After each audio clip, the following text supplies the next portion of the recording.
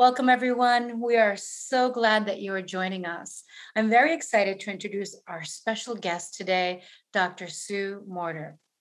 Dr. Sue Morter is an international speaker, celebrated author, teacher, and doctor with over 30 years of experience, bringing together ancient wisdom traditions with cutting-edge quantum science.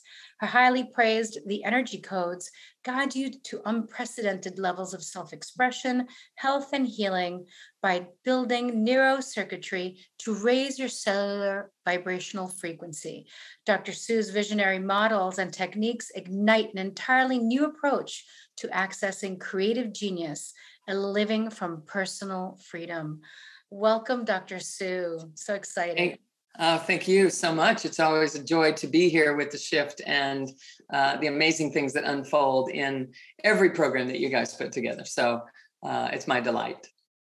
Thank you. Dr. Sue, when did you first realize that everything was energy and that our health, our life could possibly be a reflection of that energy field?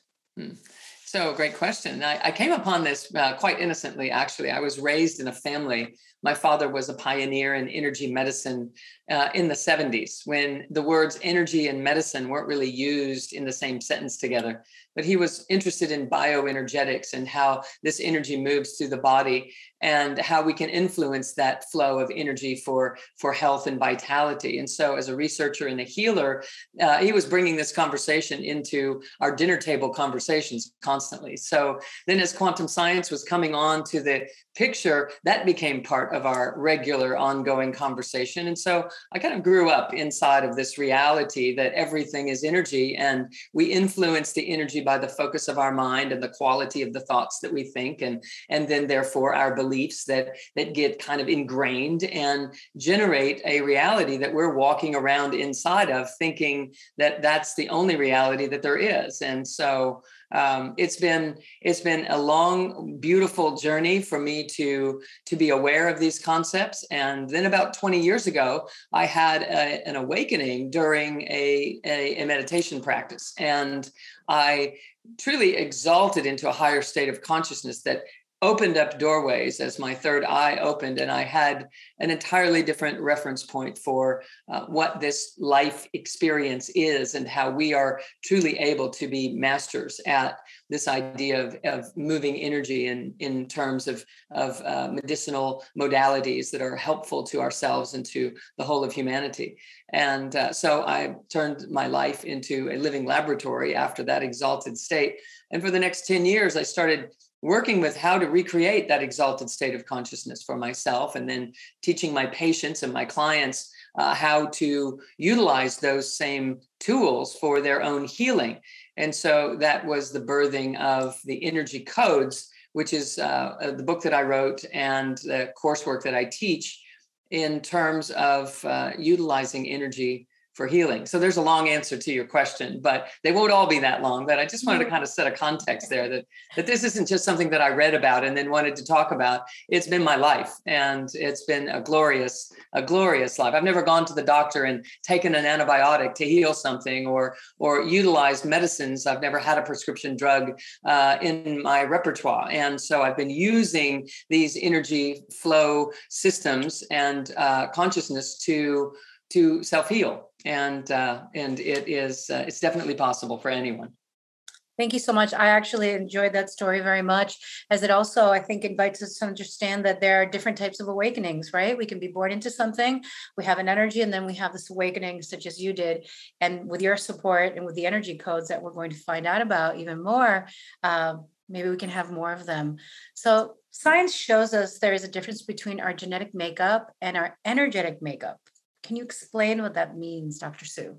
Well, sure. Quantum science is showing us, and the world of epigenetics, which is more of a biology science, but it's the new science of biology that is teaching us that the nucleus of the cell of our bodies, the nuclei of the cells, aren't the brains of the cell, that the actual brains of the cell are the surface of the cell. So it would be the equivalent of our skin. So on the surface of the cell wall, there are these little antennas that are picking up vibrational frequencies all the time and then reporting that information into the inner workings of the cell and telling the cell what chemistries to produce or how to behave or to operate based upon the environment that we are in. And so epigenetics is teaching us that our environment is more important than our genetic inheritance. And so when we couple that with meaning, what that means is if those little antennas are picking up on a message that says the coast is clear, then everything inside that cell, all the way down to the molecules, including our DNA molecular structure, starts to receive a message that all is well. And so it starts turning on and turning off whatever needs we may have to meet our environmental circumstance. And so what we're learning is that our energetic environment is more important than our genetic inheritance, in that if we're creating the proper environment for healing and wholeness to exist, it will exist. And if we're creating an environment that just insists upon running from the bear or fighting or holding on to that grudge from 3 days ago or 3 years ago or 3 decades ago, that ultimately the cells are going to behave in accordance with that. So it's quite a breakthrough for science to recognize that we're in so much more charge of our reality than we thought. Likewise, there is research, multiple research studies that are showing us that we can turn on and turn off this DNA molecule in a manner that will actually have an influence on our environment. So we're creating a world and then having an influence on the world around us based upon how we're guiding and steering and vibrating our energy system in the ways that we're learning how to do.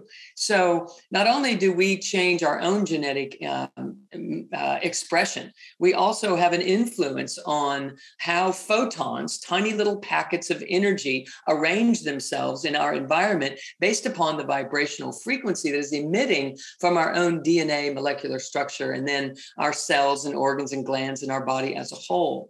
So it's quite an exciting frontier for us to be on, and in a beautiful time to be alive as a human being, because we're constantly being offered up opportunities to either find ourselves in a very friction-oriented environment or one that we're just choosing to bring possibility into. And so we're getting a lot of practice these days on how to master our environment so that our bodies and our cells can respond with vital force and health. Absolutely true. We are getting so much practice. And what is more important than healing on the body's priority scale, Dr. Sue?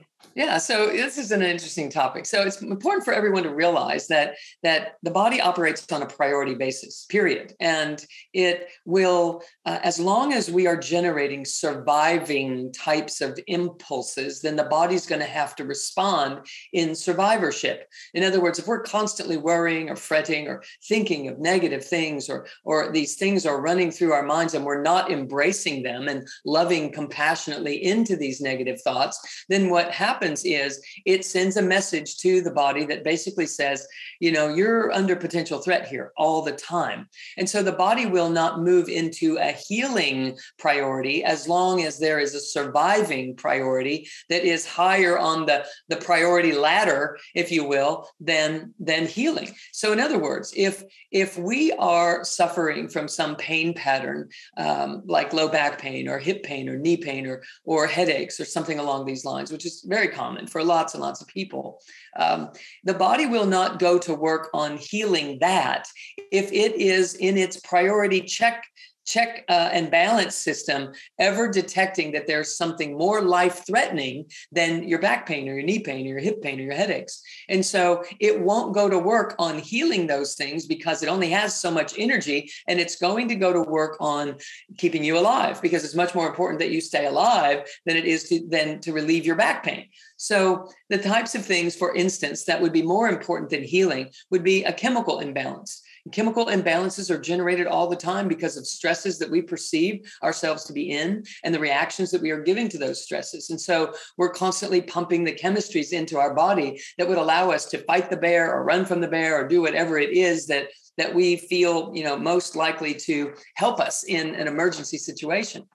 But those chemistries have nothing to do with healing. Those chemistries are different chemistries, and the whole physiological state jumps into fight or flight instead of, chilling and opening, relaxing and looking around and seeing, okay, what can I do to improve my circumstance rather than having to work on just getting by and surviving this moment. And so the number one thing that is more important than healing is survivorship. So I would say to anyone who's watching, if you have had a health condition that is prolonged, that it doesn't, is just unrelenting, that isn't going away, then chances are you are plugging in to a belief pattern or a disposition pattern of your focus, of your come from, identifying who you are as someone who's under threat. And so your body is constantly spending its energy to keep you surviving, and it's not able to get to the priority of healing, which is priority number 2. It can't get to the second one if the first one is never relieved. And so it's our job to recognize what we're doing to ourselves by constantly worrying, constantly checking in, constantly needing to be validated, or wondering what our future is, and so forth. So certainly, I don't ever mean to have someone think that if they have those worries, they're never going to heal. I'm just drawing attention to the fact that if you do have those worries, the single most important thing you can do is to love into the worries with compassion, because the love will transmute the vibrational frequency of worry and allow your cells to receive a different vibration, and they will respond to the love prior or more profoundly than they will respond to an emergency fight or flight message, because love is a very expansive energy tool and a vibrational frequency that truly dissolves everything else. Nothing can survive in the face of love. And it's an important thing for people to remember. Oh, if I'm just willing to love in this moment, love anything, my cells are going to receive that vibration. Even if I'm just loving compassionately this mind of mine that keeps worrying and writing stories and creating, this incredible tension in my life. Thank you so much. I think that it's very important. I mean, throughout time, but especially in the times that we're living in, where we're getting truly tested, to open up into the potentials of healing, and also to love ourselves more and others who may have different opinions, right? This will affect us as we dive into more of our own love and our own expansion. Well, how do we build this energetic circuitry to heal more profoundly in every level of our lives? So we have to think of circuitry as a means of communication and connectiveness and integration.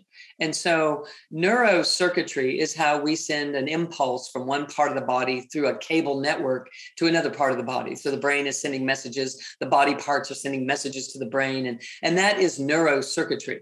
Well, there's another system that runs our body that happens to be very relevant in an energy medicine conversation. And it has to do with the electromagnetic energy field. And so this electromagnetic energy field and the nervous system are the two systems that run our body and run our lives. And they have to be operating in harmony with themselves and then with each other in order for our system to be in a fluid, flowing, self-healing position. And so what we have to realize is that of those two systems, the electromagnetic energy system is actually the foundational system of the two. The electromagnetic energy system built the nervous system in the developing embryo. So this electromagnetic energy system is everything. And we can also learn how to build energetic circuits, flows and streams of energy, similar to what someone might think of as acupuncture would utilize a needle to route the energy in these invisible pathways to another area of the body. And that is what is happening with bioenergetic work when we're implementing our own consciousness and our ability to move energy in our own lives, in our own bodies, and in our life experience at large. So let me just give everyone some experience as I'm describing this, because it's so much easier to get it experientially. In fact, it's the best form of instruction that exists on the planet. Aristotle, was quoted as referencing that. So let's just imagine that someone is walking into the room that you're sitting in right now and coming through a doorway, and that someone is coming through the doorway and they are a person that you get triggered by. they have something about them, and there's something in your relationship dynamic that just pushes your buttons. And so let's say that they're coming in the room, and notice what happens to your energy. You see them coming through the door. There they are. They push your buttons. This is the deal. And your energy automatically leaves your system and goes over there to them. We disempower, we give our energy away, which is giving our power away. We throw it all because of a story that is being, carried in our lives based upon past experience or what have you. And that energy disembodies from our own system. And so what we have to learn to do is to claim that energy back. And as we do so, just by our conscious intentionality, we will call that energy back onto the self. And as we do, there's an empowerment that is actually automatically felt. So let's just do this for a second. Just imagine them walking through the door. There they are in all their glory and doing all the things that they do and about to say that thing again that they say that just, gets you going in whatever manner. And feel your energy rush off you. Feel what it feels like in your own body. Feels a little vacant, a little collapsed, feels a little lacking, which is a whole nother impetus that gets us down the path even further. And now let's just claim it back. Let's just say, oh, excuse me, I gave a little too much of that away. I'm just going to pull that back right here and have it. So just claim it back. And you don't have to reach your arms out and do this whole thing. I'm just showing you. You can just secretly, stealthily pull it back in where it belongs. And now there's a robust, feeling of selfness and a personal presence that will allow you to make different decisions in your life. Okay, so now we're going to take this feeling of selfness, a self-awareness, a sense of self, and we're going to do something with it to build upon it and to allow this work with energy to be even more profound. But first, I want to show you just a little something here. All right. This image, and I think maybe we can get this to show up, okay? This image is how energy flows through our body. It runs down through the system, hits the earth, turns and rises back up through the body, and as such, starts to cycle around and around. It shoots out the top of our head, cycles around the outside of the body, is taken up again, and just recycles and recycles. It's constantly being replenished. There's more coming in. It's constantly hitting the earth, and there's more rising. And this energy is actually you. You are the energy of energy medicine. Energy medicine isn't ultimately supposed to be a description of how you move energy through your body. Ultimately, energy medicine would be you recognizing that you are an energy being, that everything is energy, including you, and you are this cosmic universal energy that is compressing itself into a channel and descending to the earth and rising. You're presenting yourself here in this way. And the more we know that, the more we can operate this way. But here's how most people are operating, okay? We come in, we hit the earth, fine, everything's doing what it's supposed to do. And then this energy rises. And because there are aspects of ourselves that we have shut down or deflected or denied, or we don't have confidence in, or we have beliefs that are duping ourselves, this energy as it rises has to go around these gaps in our circuitry. And because it has to go around it, it picks up a wobble. And when it picks up this wobble, it creates a distortion in the energy field that we are walking around inside of. So this person is standing here looking out through a distorted energy field, and they see a world that doesn't care. They see a world that doesn't love them. They see a world that they're not automatically belonging in because there's a distortion in the field. And so what we want to do is start to carve a pathway here that allows more and more and more of this energy to start to refine the system again and perfect the field again, so that this individual feels like they're in harmony and feels like they're able to self-heal and able to engage and initiate and plug into the world as if the world was there in service to them and their beautiful life experience. Okay. So what we're going to do right now is take this feeling of self that we're reclaiming back from the person who walked in our door. We're going to claim it back. And now we're just going to start to breathe up and down this channel, because if we will breathe up and down this channel right here, it will start to carve a pathway. Instead of going around all of this, it will start to carve a pathway that allows this to stabilize instead of wobbling so much. So right now, we're going to take a breath from overhead and breathe down into the belly, and then we're going to exhale down into the earth. So just make it up as if there is a tube that runs down through the center of your body, because there is, and it's measurable. It's called the toric field flow. And we are this torus, this toric field of energy as we are presenting as a human being. So let's breathe from overhead down through the center of your brain, through the center of your throat, to the center of your chest, all the way down through your solar plexus into your belly. Breathe all the way down to your belly. Big belly inhale. Breathe with your belly, not with your chest. And then exhale, pull the navel back to the spine and shoot that breath right down into the earth. And then take a breath up from the earth right into the belly. And then we're going to exhale and shoot that right up through the chest, through the throat, through the center of the brain, and just shoot it right out the top of your head, like a whale and a blowhole out the top of his head, or a dolphin. Now, let's just do the same thing again. Deep breath in through the center of the brain, through the throat, all the way into the chest, all the way down to the belly. And don't breathe with the upper lobes of your lungs. Breathe down here with your belly, in and out with your belly. And then exhale that breath down into the earth. Now, we're going to add some things on here so that we can increase the potency of this, all right? So pull your shoulder blades together, drop them down. Now, take a breath up from the earth, right up into your belly again, but keep your shoulder blades squeezed and down. Rolls your heart open, anchors you in the back of the heart, okay? Squeeze those blades together, drop them down. Breathe up into the belly. Then we're going to exhale right up, right in front of that muscle tension that you can feel with your blades squeezing, right up through your throat. Roll your eyes up and feel the tension right behind your eyes, or the muscle contraction from doing that. And exhale right through that tension and shoot that breath right out the top of your head. Now, take a breath from above your head, right down through that tension again. And you're starting to awaken in this elevator shaft in the central core channel, right in through the throat to the chest, and those blades, squeeze them. And then exhale right down into the earth. Now, relax your eyes and your shoulder blades for just a moment.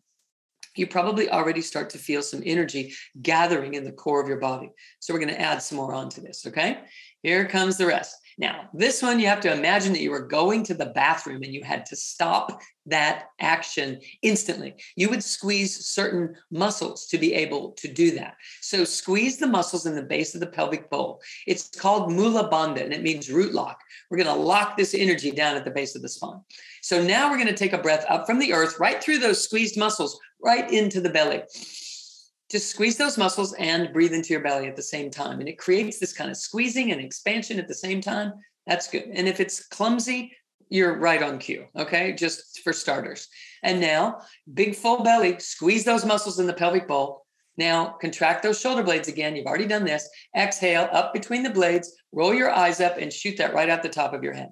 And let's keep all that in place. Inhale from overhead, right through that tension behind the eyes, right through your throat, right to behind the heart, where those blades are squeezing, and big belly. Draw it all the way down to the belly. And now squeeze those muscles in the base of the pelvic bowl, that root lock, and exhale, shoot that breath down into the earth. Keep it all in place. Just one more time. Breathe up from the earth, right into the belly. Squeeze the blades, roll your eyes. It's actually quite simple. And exhale all the way up through. As you breathe into the belly, exhale up through the heart, through the throat, through the center of the brain, and out the top of the head. Now let's just relax everything and come right back in here. Just notice how you feel in your body, first of all. First of all, there becomes this sense of self. There's a buoyancy. Oftentimes people will report that the room looks lighter, or they feel lighter, more gathered. You can just do that practice, and it will literally change your come from in life. It will change your vibrational frequency. It will raise it automatically because you're anchoring in the body. When we embody and anchor ourselves in the body this way, our vibration automatically increases. And an increased, elevated vibrational frequency leads to healing and happiness and wholeness. Now, I have one more section of this I'd love to go into because it's truly life-changing for people to recognize how much support there is for energy medicine inside of our system. Okay, let's go back to that person who entered the room, okay? This person who walks through the door and they push your buttons. Now, I want you to understand that these are your buttons, okay? These are your buttons. If those things did not exist and this was just rising the way that it's rising here, there would be no buttons to push. So we don't want to keep avoiding people that push our buttons. We want to dissolve the buttons themselves so that we're free to live in the company of anyone and know that we are here being supported to our awakening. So imagine that the person who walked in this doorway actually was a request by you at some higher self level that you requested as some soul contract before you ever came in here, because you wanted to find your buttons and dissolve them. You wanted to build some circuitry in this lifetime. So let's start asking a really brilliant question. Instead of asking, why do you do that thing that you do that upsets me so much? I've asked you many times not to do it. I've explained it and you still do it. Instead of just like doing all that, let's just turn this into something that's going to serve us no matter what. Whether they ever get you or they ever agree, or whether you ever see eye to eye, has nothing to do with how we're going to benefit from this situation. So here's what we're going to do. We're going to ask a better question. When they walk through that doorway, or when you just think of them in the doorway of your mind, there's a great question that you can ask. Instead of asking why, ask where. Where in my body do I feel an activation when I think of you or when I see you? Where in my body do I feel a charge of energy? Because here's what happens. This energy is trying to rise, and it rises, but it hits this and then it has to go around it. And then it hits this and then it has to go around it.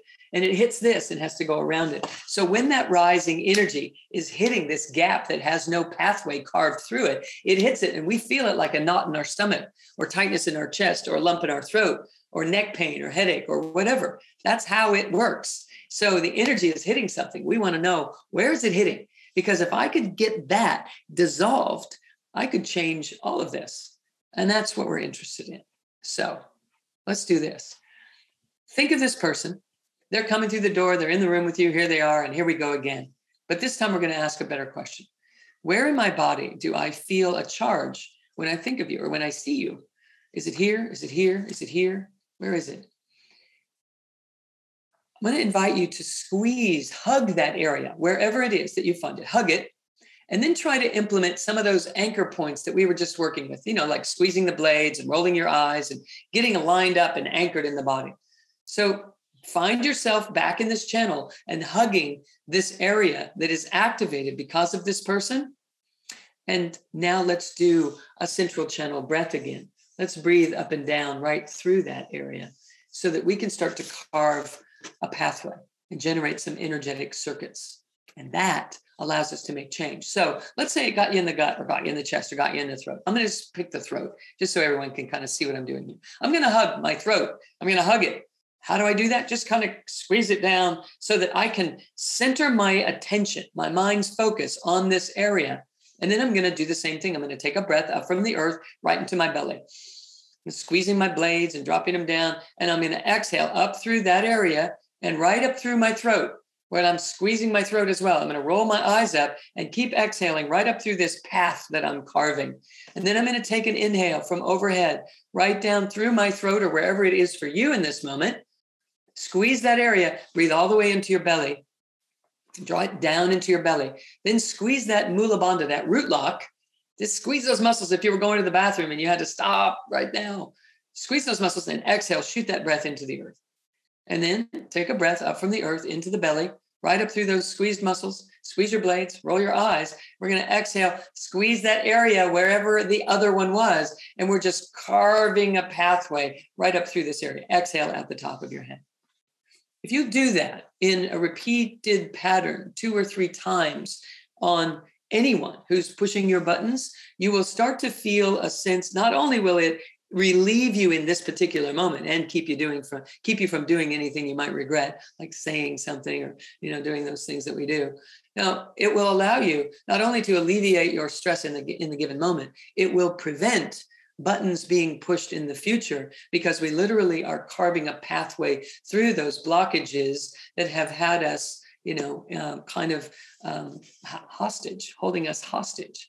And so this is a way to begin to understand that we are energy, and we're trying to learn how to route ourselves through this miraculous system that we are, in a way that accesses every aspect of our consciousness and allows us to be tapping our wholeness all the time, instead of just trying to dodge and avoid and treat symptoms and that type of thing. There's something greater in store for you than just treating symptoms. And so we want to engage in that sort of fullness that allows that to express in our daily lives. So hopefully that's helpful. Answering your question, but trying to give everyone a little bit of an experience all at the same time. Absolutely. And I love that exercise. I felt a difference. I followed along and I felt really empowered and imagine that person. So I'll be adding this to my daily practice. Thank you so much, Dr. Sue. Absolutely. Yeah, and it gives us a tool to be able to acknowledge what's happening and also to recreate a new pathway, as you were saying. Question that came up would be, what influences our body chemistry the most when it comes to energy medicine? Sure. So, unresolved emotion is the number one cause for our chemistry to go to acidic from worry, and the chemicals that are produced inside of worry. When those chemicals are broken down by the body, it leaves an acid ash in the body. So this takes us into another conversation about body chemistry, et cetera. But it's very important for people to realize that if they are trying to raise their vibrational frequency, which has become a popular conversation. How do I raise my vibration? It isn't always only ever thinking positive thoughts and making sure that you live in certain ways, that you exercise and you eat more vegetables than you do animal proteins, and more raw than cooked, as much as you can, whenever you can, and those types of things, and getting 8 hours of sleep and drinking 8 glasses of water, and those types of basic foundational rules that we were taught growing up. It is that, and it is more. That unresolved emotion continues to tap the nervous system into this fight or flight process that we were describing, and it continues to do it, and it does it when we're not even thinking about it. It does it on a subconscious level, and the more unresolved emotion there is, the more we're constantly pumping adrenaline and cortisol into the system, which acidifies us.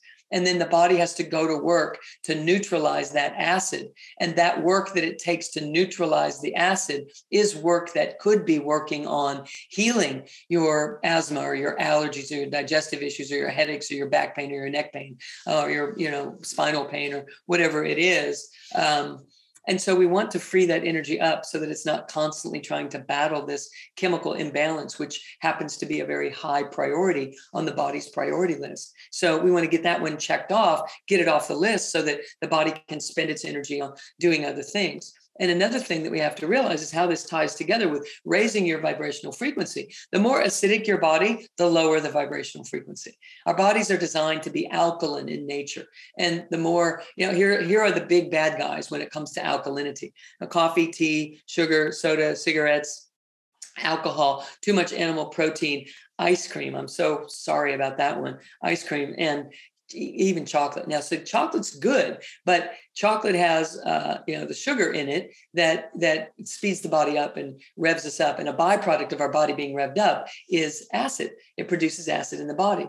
So if we're doing too much of that, too much of the time, we produce more acid than our bodies can neutralize in a 24-hour period. And so we end up in trouble. We end up lowering our vibration. So here we are out here thinking all these positive thoughts and doing all these things and exercising and getting my rest and drinking my water and doing all the stuff that we're supposed to do. But my life is still the same. I still get aggravated at these people and I still have these buttons, etc. So now that we know what to do about the buttons, let's address this thing, because we will recreate buttons if our vibration is low. Because when our vibration is low, we're attracted to negative thoughts. We're attracted to worry. We're attracted to worst case scenario. We're attracted to, oh, that's probably not going to work. We're drawn to that world. So when we raise our vibration, we're attracted to thoughts of possibility. We're attracted to inspiration. We're attracted to thoughts and activities that are life affirming and consciousness developing.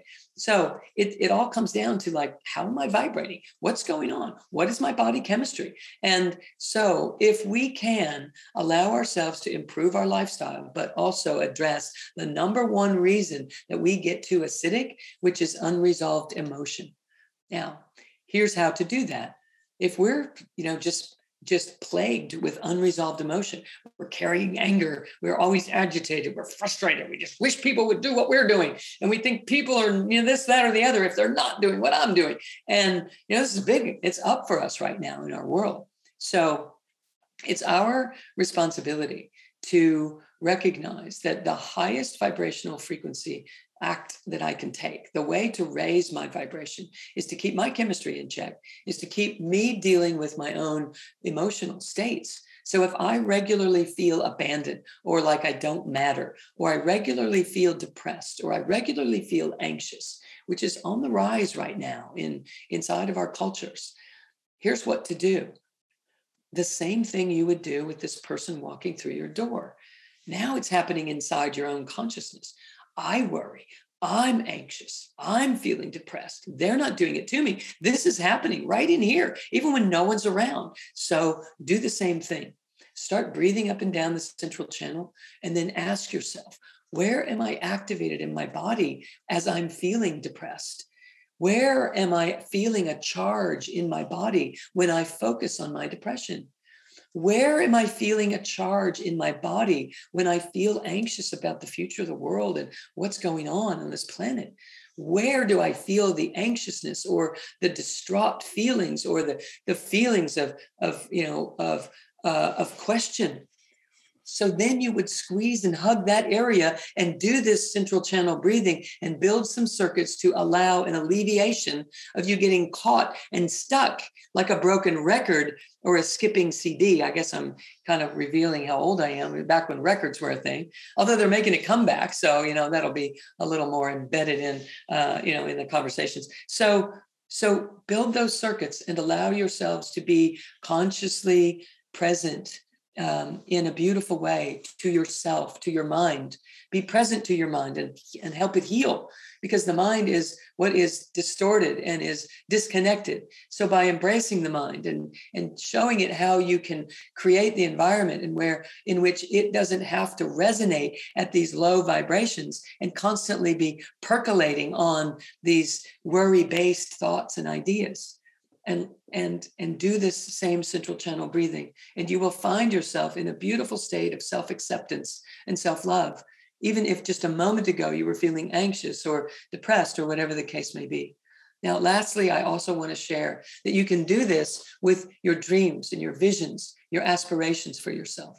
You can ask yourself, I'm choosing this life for myself. It's not happening yet, but I'm choosing it. Well, the only reason it's not happening yet is a circuitry issue. The circuits aren't in place for that to be a reality in your little environment, in your singular universe inside of the larger universe.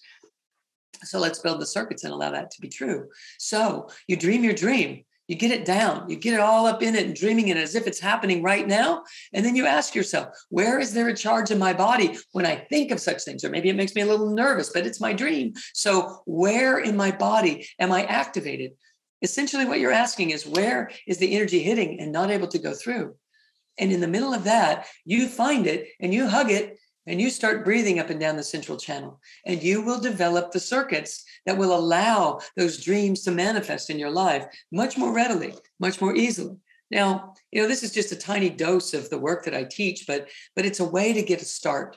And it's a way, until someone could take a longer course, it's a way for somebody to just really nail it and feel empowered that we're stewarding this energy that we are and allowing it to be set free, to clean house and to welcome new and more robust energies through this toric field flow that I live inside of every day. So hopefully that's helpful.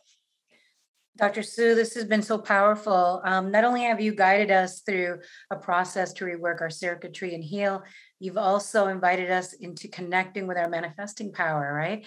And aligning with that. So thank you so much for this practice. I personally really enjoyed it, and I will be practicing it. Thank you. My great joy. Thank you. And as we begin to close today, are there any last words? Is there any other message within you that you'd like to share, how people can follow up after this or continue to grow? Oh, absolutely. So people can follow up with this conversation by reaching me in my website, drsuemorter.com. It's drsuemorter.com. That's easy. I have loads of coursework and materials that people can utilize as support to really developing more about this conversation and these practices, for sure. there also is a message that I would just love to impart, and that is there is nothing wrong with you. There is nothing broken. There is nothing missing. There is nothing that was left behind when you came in. You didn't land in the wrong family or on the wrong planet, well, some people feel sometimes. It isn't that way. It's a circuitry issue that we cannot perceive our magnificence and our ability to transmute and transform anything and everything that we come into contact with. And we're here to learn how to awaken to that. We are here awakening to our true masterful creatorship. And the energy codes and the work that I'm teaching is completely devoted to showing you how to do what is rightfully you to do and yours to do. And so nothing broken, nothing missing, nothing wrong is definitely a mantra that I would love everyone to recognize, that everything is whole and complete. It's just a matter of me building the circuits to be able to perceive my magnificence. And up to this point, perhaps I've not quite gotten that done. So let's continue, right? That's how we do. That's how we expand and explore and live an adventurous life. Thank you, Dr. Sue. Yes, there's nothing broken, there's nothing wrong. We're on this journey and we have some tools today for Dr. Sue to continue healing, continue magnetizing our potential into our lives. Thank you, Dr. Sue. Thank you all for Absolutely. listening. Yes, my great joy. We also have some free gifts for people. So do enjoy those as well. So blessings, everyone.